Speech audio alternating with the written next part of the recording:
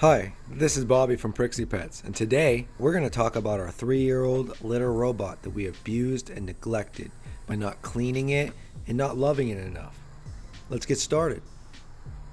Now, I love cats, but I hate cleaning the cat box. It's such a chore, I always forget to do it, and it's horrible when I do remember because it's usually past the limit, past the expiration of changing that cat box. That's why I was so excited when I found the little robot and we got it over 3 years ago. And it was in the middle of the summer and we'd come home from work and the air conditioning, the window has been shut and the house would stink sometimes because we're busy. We just had our first child. And we got the little robot. It was kind of expensive, but it was worth it. I mean, we've never seen anything like it.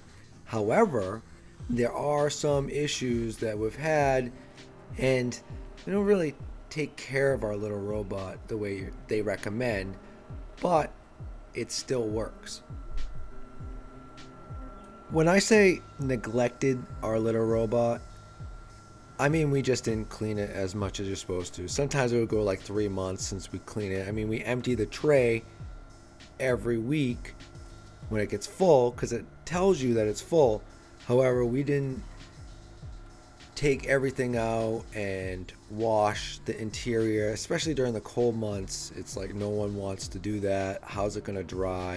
And we made a whole video about cleaning the litter robot. It's very popular because it's an easy task, but you know how things are. It takes like 20 minutes, but to actually get motivated to do it, you're like, I don't want to do it. But you have to clean any cat box anyways.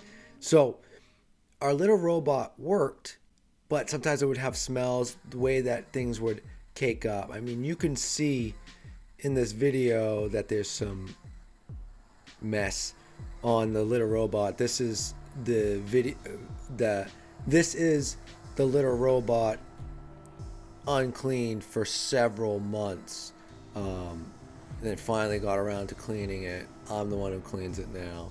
Ever since Erica had a baby, she doesn't want to touch the cat box, it seems. Wink, wink. With all jokes aside, though, I'm happy to do it. I mean, it's just not my favorite thing to do. And, yeah. Would I recommend getting a litter robot? Absolutely. There were some problems, and we've tried other cat boxes, including traditional cat boxes, which you have to scoop all the time.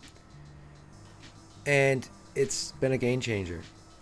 When you look at the Litter Maid, which my baby Prixie enjoyed more, as she sometimes would go pee in the sink, which I actually think is a little bit more efficient because you don't have to scoop it or throw it in the trash or whatnot.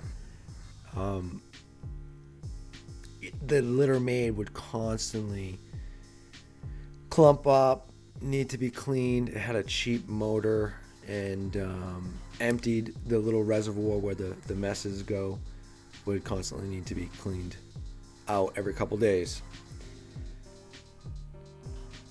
So yes, I would recommend a litter robot. Maybe if you live in a dorm or you're younger and you can't afford something like that, the Litter Maid is an option. There's just a lot more hassles, and it's a cheaper mechanism. You're going to have to replace it. Actually, one of our pieces broke when I was going to dust off the mat. It fell and it broke, so we're not using it currently. Get a little robot, try it out. If you like it, which you will, then you keep it. If you don't, they stand behind it fully. They have like a 30-day money back guarantee. You won't return it back. Guaranteed. Or your money back. Well, that's it. I just wanted to let you know my experience, the other half of Prixie Pets, with the litter robot. We've had it for a long time. We don't use the right cat litter. There's a couple other things. But all in all, great fit. Please subscribe. We tried something a little bit different here and just wanted to throw out a video, get back in the groove. We love you guys. Check out our other videos, our other cat care videos, our dog care videos. We'll see you soon.